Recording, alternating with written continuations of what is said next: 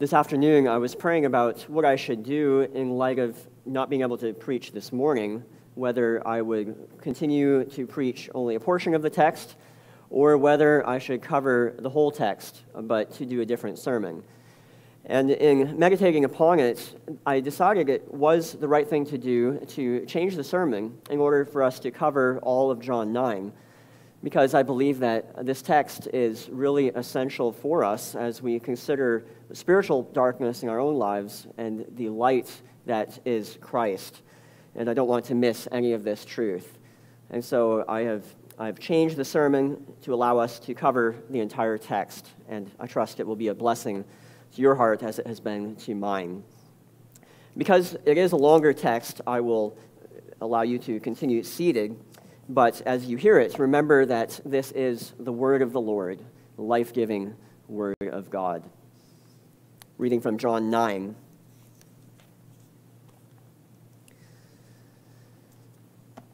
As he, that is Jesus, passed by, he saw a man blind from his birth. And his disciples asked him, "Rabbi, who sinned, this man or his parents, that he was born blind?" Jesus answered, "It was not that this man sinned, or his parents, but that the works of God might be displayed in him. We must work the works of him who sent me while it is day. Night is coming, when no one can work. As long as I am in the world, I am the light of the world."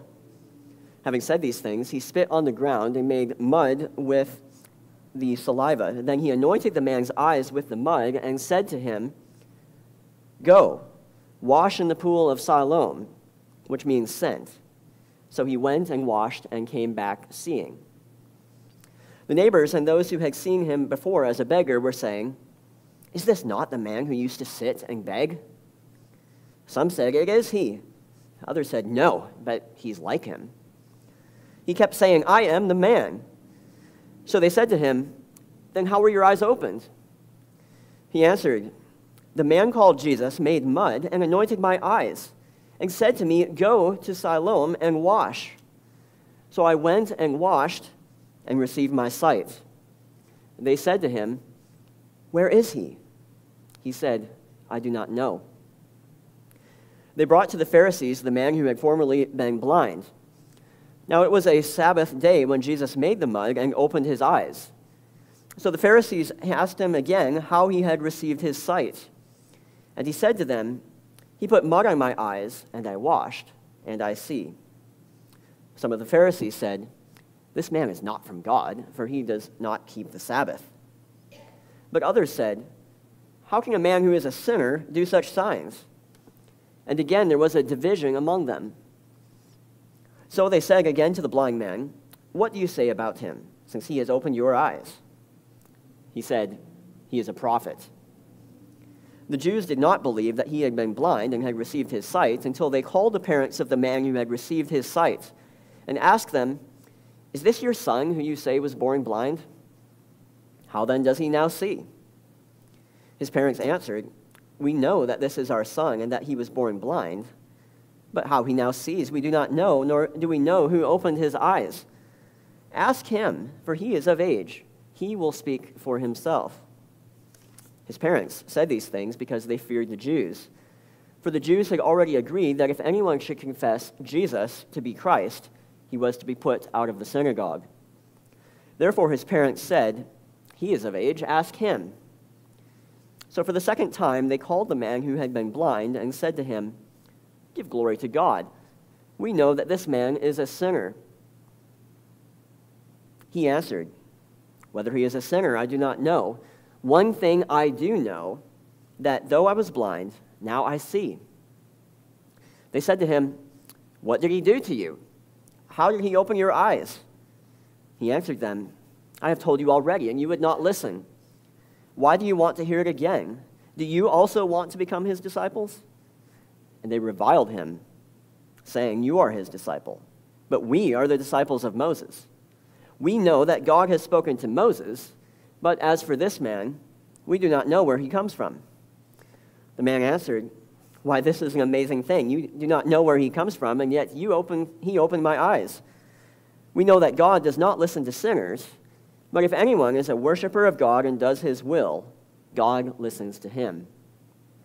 Never since the beginning of the world has it been heard that anyone opened the eyes of a man born blind. If this man were not from God, he could do nothing. They answered him, "You were born in utter sin, and would you teach us?" And they cast him out. Jesus heard that they had cast him out, and having found him, he said, "Do you believe in the Son of Man?" He answered, "And who is he, sir, that I may believe in him?" Jesus said to him, "You have seen him, and it is he who is speaking to you." He said, "Lord, I believe," and he worshipped him. Jesus said, "For judgment I am come into this world, that those who do not see may see, and those who see may become blind." Some of the Pharisees near him heard these things and said to him, "Are we also blind?" Jesus said to them, "If you were blind, you would have no guilt. But now that you say, 'We see,' your guilt remains." And thus ends the reading of God's word. The grass withers and the flower falls, but the word of God abides forever. Let's pray one more time. Lord, we know that you are the light of the world, that the entrance of your words gives light and it gives understanding to the simple. We come tonight, Lord, as a needy people. We do not know, Lord, your will apart from you showing it to us in your word. We have need of it in order to live in our daily lives. We pray, Lord, that you would show us your Son, Jesus Christ, and that in knowing more of him, that we would worship. Be with us now, Lord, as we study your word. We pray in Christ's name. Amen. So this past week, as I was preparing this text, I looked out the window of our church in Sunnyvale, and I saw a blind man on the road. He was crossing the road with his son. He had these dark visors across his face. He had a pole out in front of him, and he was tapping the street as he went to make sure he didn't trip on any hazards going down the road. And it made me think, what was this man's story? What had happened to him? If he had not been born blind, then what kind of accident or disease had struck this man that brought him to this condition where he was there with what looked like his son clinging to the son's arm and walking across this busy street? What had happened to this man? You think about the diseases or accidents that can bring blindness, and it's terrifying to think of what could cause it. Acid in someone's face. It could be blindness that comes from an injury, a wartime injury. It could be any number of causes that bring about blindness. But this causes a fundamental change in every aspect of a person's life. It's one of the most terrifying kinds of accidents we can imagine ourselves in, to be forever blind. And as I thought about him and thought about our text, I thought about how much greater is the danger of spiritual blindness.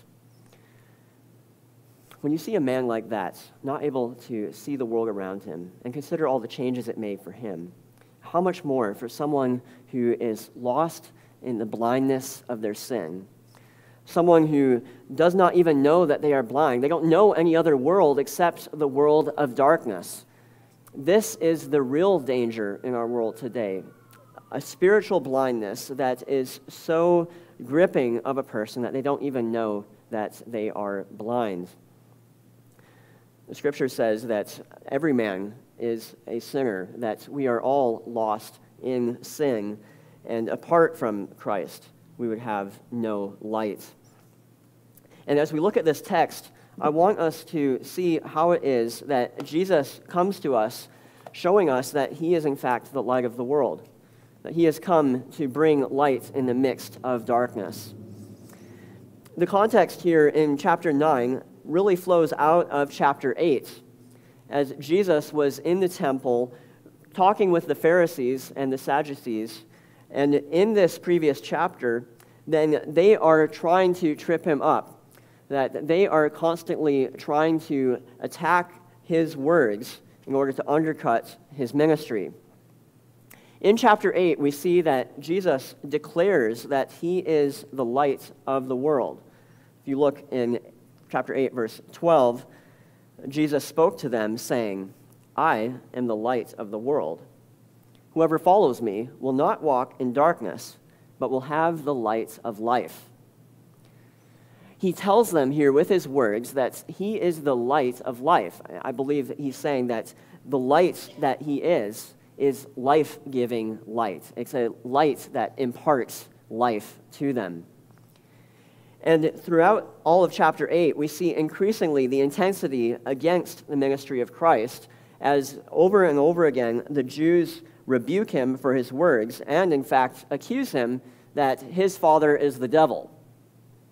Going from 39 and onward, then they say that he, in fact, serves the devil. And Jesus then responds to them and says that if God were your father, you would love me. For I came from God and I am here. I came not of my own accord, but he sent me. And it was for the words that Christ said here that at the end of the chapter he goes on and says, before Abraham was, I am. A claim that put him right there with God, his father, that then they took stones up to kill him because of this saying. The Jews hated the Lord Jesus Christ. Here we see that these religious leaders assaulted him for these true sayings of Christ as being the one who is the light of the world. And at the end of chapter 8, then Jesus then escapes them. He hides himself, goes out of the temple, and then goes out into the streets. And it's there that we find that he turns away from the Jews who forsook him to this poor blind man who did not seek for him. And we begin to see a fulfillment of Isaiah chapter 65, where the Lord says, I was ready to be sought by those who did not ask for me. I was ready to be found by those who did not seek for me. And as we open up this text, I want you to see how it is that Christ, as the light himself, who is light, produces a strong reaction. It's inevitable. When that light pierces the darkness, then it will always produce a strong reaction. Either he will make you see, or he will make you blind. This chapter could be divided into two parts. The first part, from verse 1 to 7, is the action of Christ as the light, the action of Christ. And the remaining verses, from 8 on, is the reaction to Christ. And so we're going to look at the chapter in those two parts, the action of Christ and then the reaction to Christ. So look with me in verse 1. What is it that Christ does first? Well, the first thing is that he sees the blind man. Christ, the one who has come from the Father into the world to speak to the world as their Savior, escaping here from those who would seek to do him harm, he turns from all that he could look at in the world, and he sees this poor blind man beside the road. Of all the masses of people that he could see, that his love and compassion goes to this one blind man that is there, who's all his life been begging for everything that he needed for sustenance. Jesus sees the blind man. You think about how many people walked right by the blind man and didn't pay him any attention at all. He couldn't know who paid attention to him. He couldn't see anything. And yet Jesus has compassion on the man. He sees this blind man and pays attention. And there's a lesson right off from here that Jesus is one that sees you in your affliction as well. As one who's not only man, but also the Son of God.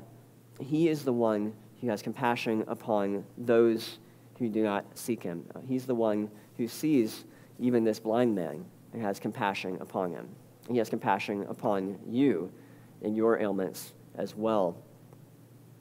But he not only sees the blind man, but he also then illumines those who are erroneous, and that's the disciples. There's the blindness of this man here sitting beside the road, but the men themselves, the disciples who are with him, also have a kind of blindness because they evidence in their questioning to Jesus that they don't have a clue about the working of God's providence in the life of this sufferer.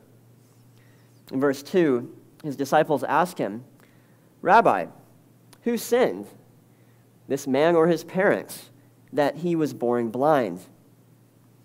You see how it is that they think that there's only one of two options. And at the root of that, then it is the fact that sin must have caused this blindness. This was the only reason that they could think that any man would suffer so grievously. Who sinned, this man or his parents, that he was born blind? Some think that these men had thought that perhaps they believed in the soul of the man having pre-existed the body, that perhaps he had committed a sin in a previous life. Obviously, since he was born blind, he could not have committed a sin before that point in this life. It had to have been from a previous life. Or it could be that his parents were the ones who sinned. As men who had not acquainted themselves with the Scriptures, Ezekiel 18, that says that the soul that sins shall die, they looked at this man and they thought, it had to be either he sinned or his parents sinned. This must be at the root of it. But Christ looks at them and he sees the blindness of their understanding regarding God's work in the world. And he begins immediately to correct them. In verse 3, he says, "It was not that this man sinned or his parents, but that the works of God should be displayed in him."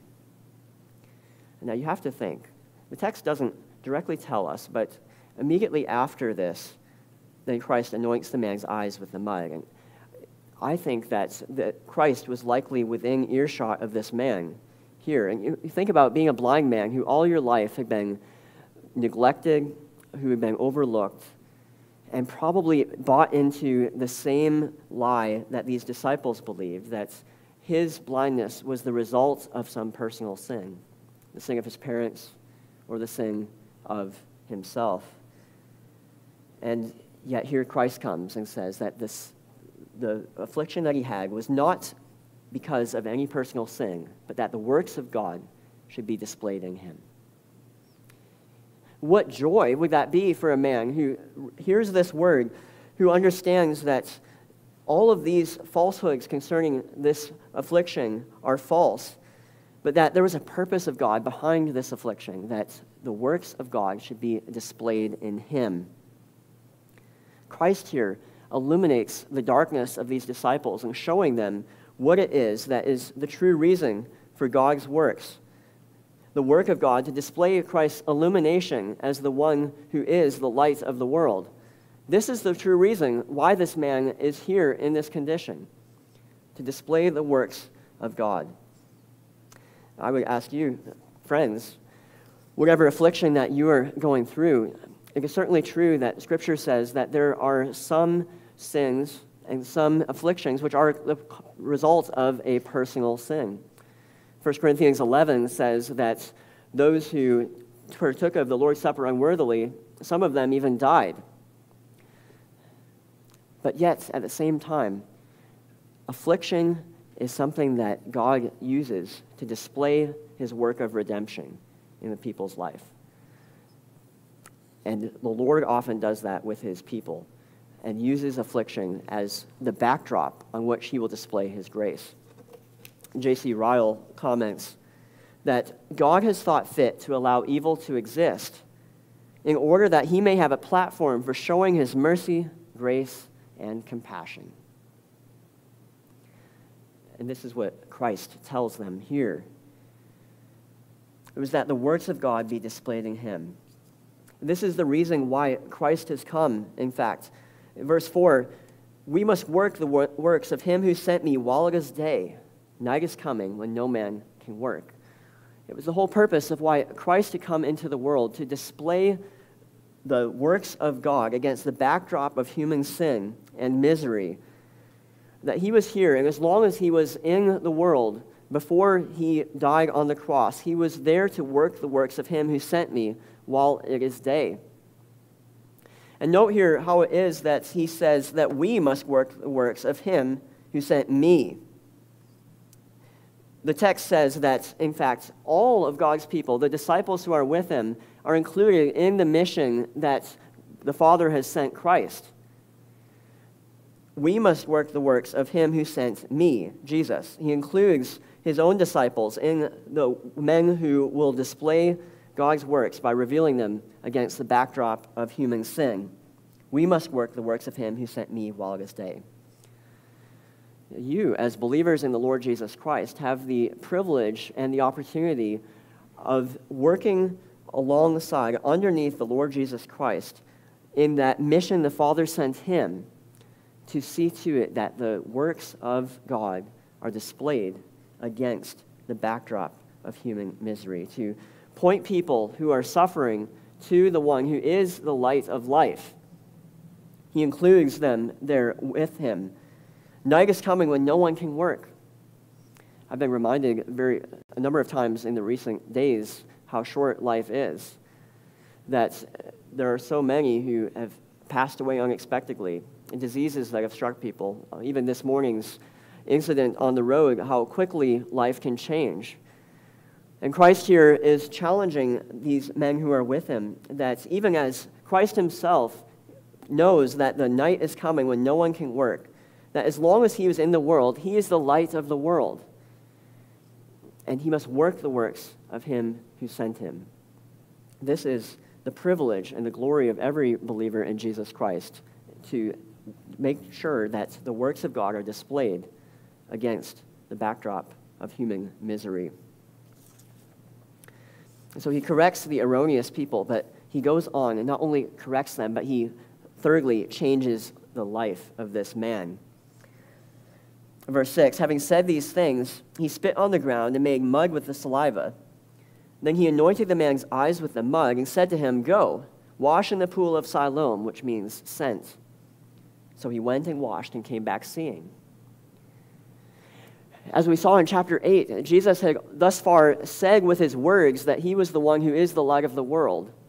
But here it is that he then goes and displays his own power as that light in changing this man's life.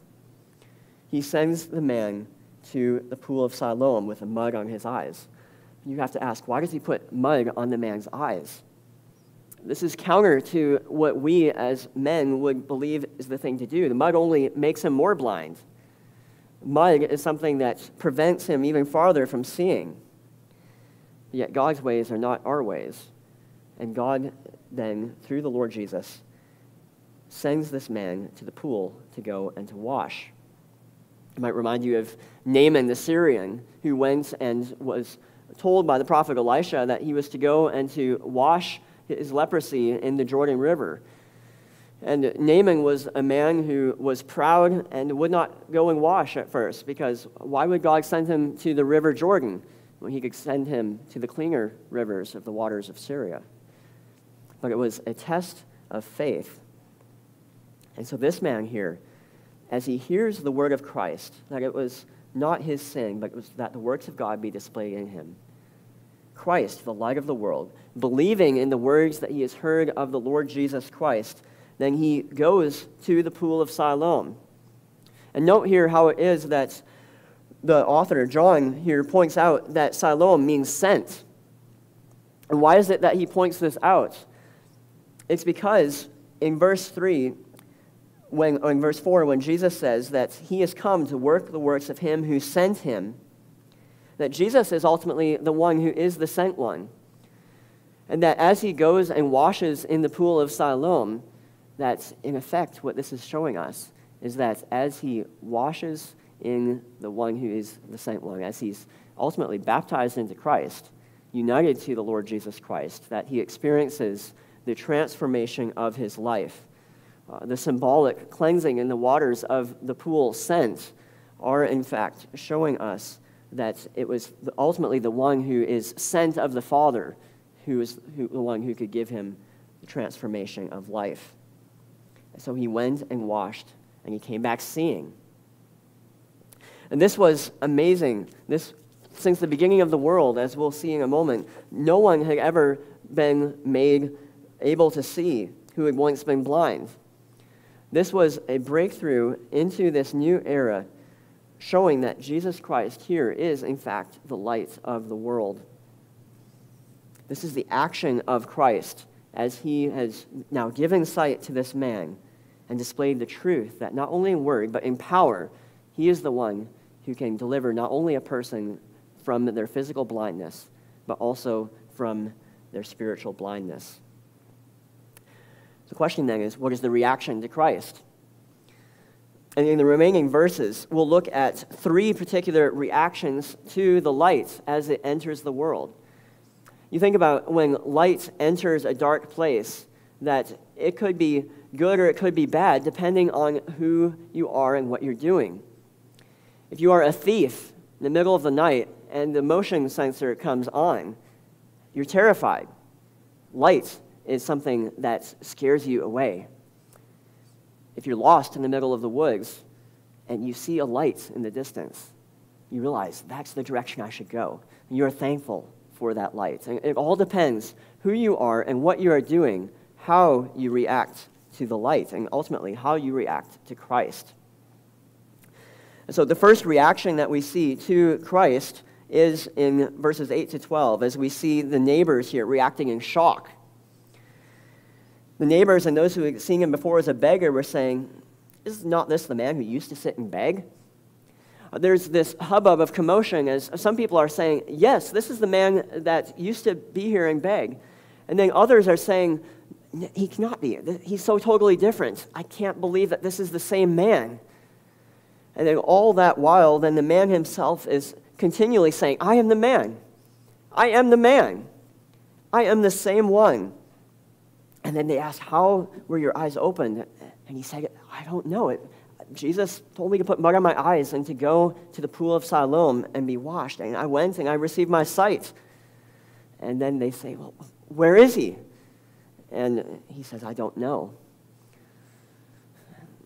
They're reacting in shock because they saw a changed life. It's inevitable that whenever someone comes in contact with the Lord Jesus Christ, that they come away with a changed life. There's a radical change at the root from one condition to the other. There's no halfway point. There's no continuum on a spectrum of someone who has met Jesus Christ. They either will react with a changed life as he changes them from the inside out, or they will react and turn away from him. There is no halfway point. They see here that this man is radically different. So different, in fact, it seems that he is a new person. Old things have passed away. All things have become new. And when they say to him, "Where is Jesus?" he says, "I don't know." It's because ultimately Jesus came to him. As these people are saying, "Where is he?" that we can go to him. He's reminding them, Jesus came to me. I don't know where he is. He came to me first. As I was there in my blindness, sitting beside the road with no hope, Jesus came to me, and he changed me. It's the only way you will find Jesus, if Jesus comes to you. So the neighbors react in shock. The question is, are you a different person? Have you changed since you came to know Jesus Christ? Is there a difference in you today than there was 10 years ago, if you've known Christ that long? He doesn't leave you where he finds you. He takes you and he changes your heart and makes you a new creation. And he continues that work all of the days of your life. There's no plateau in the Christian life. For someone who is going in a plateau, in reality, they're going backward. Christ has come to change your life. And those who are truly united to Jesus Christ, who are baptized into him, united to him, will be fundamentally changed. The question is, how do you know you're a changed person? What do the people think who you are near? What about your family members? Do they think you're a changed person? Think about when you were first converted, the friends you lost, perhaps the churches that you left where they did not preach the gospel. Think about coworkers. Do they know that you are a Christian? A Christian leads a changed life. There's no way to continue on in the same way. People around you will know you are different because Jesus has changed you. So the neighbors react in shock, and there was a clip on the computer of this man, Jordan Peterson, you may have heard, where he was asked about the gospel. He's a man who is well known in some circles as one who champions conservative values and has challenged men to be men. And many people have thought that his message was one that sounds Christian in some way. And someone asked him, so what do you think of Christ? And he said, I think that Christ seems to be everything that I am imagining to be true, but yet, if he's really true, that means everything's going to change. My whole life would have to change. And he could see it from a distance, as it were, but yet, at this point, he has not embraced Jesus Christ because he knew that if he went from believing that, yes, this is the ideal, yes, it seems like it's too good to be true, if he went from there to believing, yes, it is true, that would mean he would need to bow his knee to the Lord Jesus Christ. All of his life would change. Because a Christian leads a changed life, and that's what the neighbors here saw in him. The second reaction, though, is the one of the Pharisees in verses 13 to 34, as we see their reaction of antagonism. The Pharisees here bring the man before them. Their goal is to convict this man, and their pride is manifested first in how they endeavor to trap him in his words and to convict Jesus Christ of transgressing the traditions of their fathers, because they want to trap him in his Sabbath violation. You see, when they say that and ask him, how did he receive his sight? And he tells them, he put mud on my eyes, and I washed and I see. That according to the law of the Talmud, even taking mud from the ground was a violation of their law, and it was at work on the Sabbath. And so Jesus had expressly violated a prohibition of theirs, a man-made prohibition on the Sabbath day. And rather than glorying in the God who had transformed this man's life and had given him sight, they convict Jesus. They're critical of him for a man-made law and his breaking of it. You see how their pride is manifesting, and this is something that can happen often even among Christians, where instead of being convicted of their sin when they hear the truth proclaimed to them from the pulpit, that they will instead criticize the preacher, or they will pick on some aspect of how he has lived, rather than looking at the truth of what God does in changing sinners through Christ. They were nitpicking over this small violation of their man-made law, rather than in giving worship to the God who had given this man sight. In their arrogance and their pretension, then, they endeavored to convict the Lord Jesus, rather than to give worship to God. But even among them, there was a division. Some were saying, well, how could this man do this unless he were sent of God? Perhaps it was Nicodemus, one of the Pharisees, who was there saying this. But there was a division, and so they asked him, what did he think? And he said, Jesus is a prophet. 400 years had passed of silence. No prophet from God had come. And here it is that he says, and he believes that that period of silence has passed, like a new prophet has come from God, and he is the one who healed my eyes. Well, the Jews didn't believe this man, and in their arrogance and in their pride and their antagonism, then they call in his parents in order to ask them and hope that perhaps it is that this man was not, in fact, born blind, that his parents at least will admit that this was all a lie. This can't be true. And so they call in the parents, and then in their unbelief, then they try to get them to confess that this is all a lie. But yet, the parents, in their fear, do not, in fact, confess Jesus Christ. You see that there's a measure of darkness even in their own lives, as not only do they not confess Jesus Christ, they don't say anything negative about him, they try to straddle the middle ground in order to not ultimately stand for Jesus. And then, for the second time, in verse 24, they call the man who had been blind, and they say to him to give glory to God. We know this man is a sinner. And they try to extract out of him a confession that would glorify God in heaven, but yet reject Jesus Christ. And there are many today who will say that they're religious, and that they will worship God, but yet they reject Jesus. And this is really the touchstone of the Christian faith. When you talk with someone about who is Jesus, it reveals what they truly believe. So in this passage, then, we see how as they are pridefully attacking this man and trying to extort from him a confession that rejects Jesus, then he, in fact, displays a triumph of faith. And this is really the third reaction to Christ, as we've seen that there is first the shock of the neighbors at the changed life and the antagonism of these Pharisees who ultimately cast him out of the synagogue. That the third reaction is one of true faith and belief in Christ.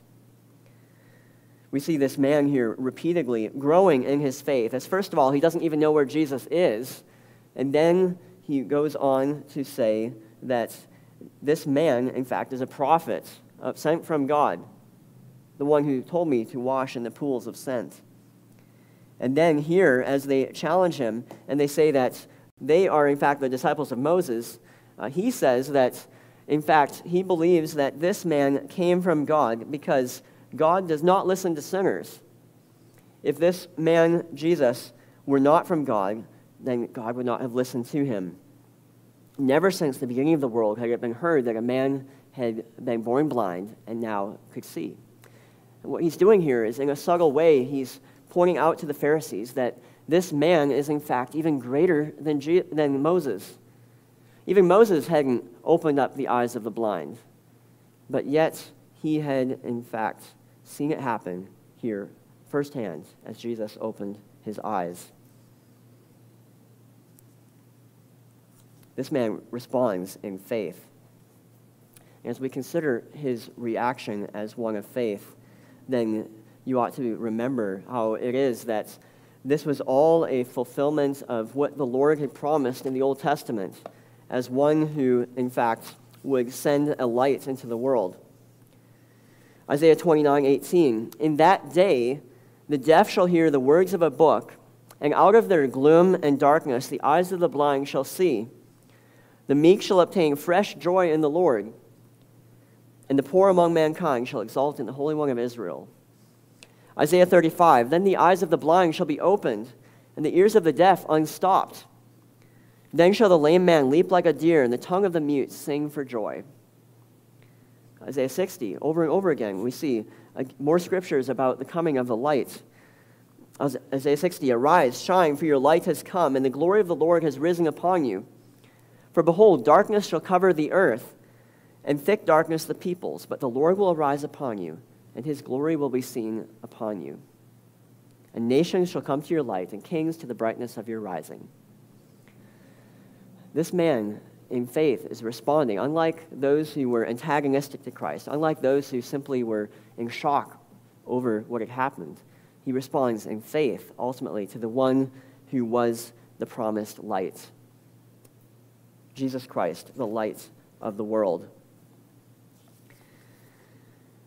The real question is, which person are you? How is it that you respond to Jesus Christ?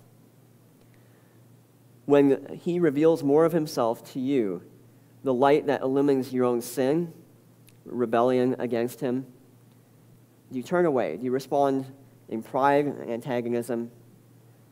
Or do you respond in faith, in believing in him? Do you seek out Jesus Christ as the light? Jesus said then, in the last part of our portion here, as the man then outside of the temple is there by himself, and once again, Jesus finds him. Over and over again, it's Jesus who finds the man. And Jesus here, a man who he had not at that point seen at all with his eyes, asks him, "Do you believe in the Son of Man?" And he answered, "Who is he, Lord, that I may believe in him?" And Jesus said, "You have seen him, and it is he who is speaking to you." And he said, "Lord, I believe," and worshiped him. And this is the response of true faith, to ask and to seek, who is Jesus? And then to believe and to worship. And ultimately, this is the reason why Jesus Christ came into the world, And Jesus here gives us the whole point of him in this entire passage, in verse 39, when he says that for judgment I came into this world, to separate between two groups of people, between those who do not see, that he might make them see, those who were lost in the darkness of their own sin and slavery to Satan, that he might deliver them. And then secondly, that those who see may become blind. Speaking of the Pharisees, and all those like them who think that they see, but yet in fact are blind.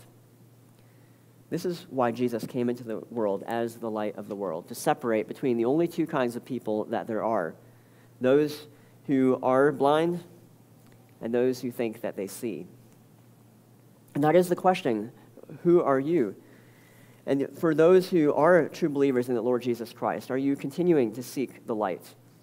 Are you continuing to seek him in order to know more of him? Romans 13:12 really wraps up the application for us today. Romans 13:12, where it speaks about what it is that is the privilege of all those who are truly changed. Romans 13:12. The night is far gone, the day is at hand. So then, let us cast off the works of darkness and put on the armor of light. Let us walk properly, as in the daytime, not in orgies and drunkenness, not in sexual immorality and sensuality, not in quarreling and jealousy, but put on the Lord Jesus Christ, to make no provision for the flesh to gratify its desires. So all those whose lives are truly changed, who have come to know the light of Jesus Christ, do not do these things. Number one, we could say anything that distracts you from the battle of the Christian life. Instead of being trapped in that darkness, putting on the Lord Jesus Christ means that you will, in fact, strip away anything that will hinder you from battling for Jesus Christ, to be with him who was sent by the Father to display God's works in the world. Secondly, not infighting. Husbands and wives or churches not showing forth the light of Christ because of their division. We see here Paul in Romans saying that to walk in the daytime means not quarreling or having jealousy. In many practical ways, we see how those who have come to know the light of Jesus Christ are fundamentally changed, and it is only Christ who has the power to do that.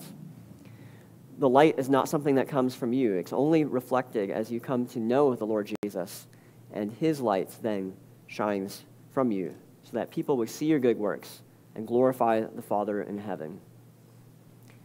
Jesus Christ is the light of the world.